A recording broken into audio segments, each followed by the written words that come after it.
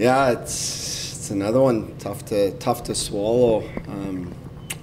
Plenty of chances, and yeah, goalie played good on the other side for sure. And overall, I thought we played a good hockey game. You can argue the first period was maybe not our best, but of the night. But I still thought we really competed hard. I listen, Sheffield have that high end offense, and you made a few mistakes, and they cost us directly. So, to compete like we did tonight, if you take away the result and you showed me the game, I'd probably say we'd probably win it a lot more than we would lose. But hey, that's hockey, and we move on.